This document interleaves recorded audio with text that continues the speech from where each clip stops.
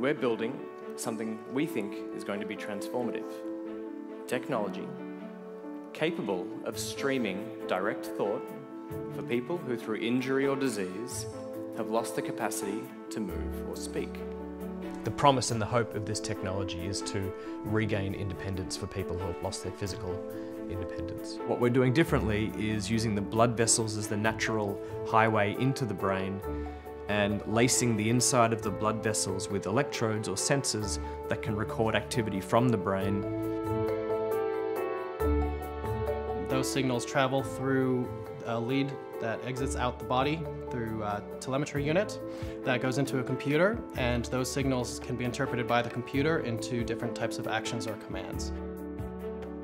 Graham can right now surf the web, write up Word documents, check his emails, do basically everything that a person normally can on a computer, using nothing but his brain and his eyes. The best way this goes is that someone who's had a severe injury, who has had the best part of their life ripped away from them in terms of independence, gets control back in a way that lets them be their best person. We've done the first step and it's really exciting to think about where it's going to go next.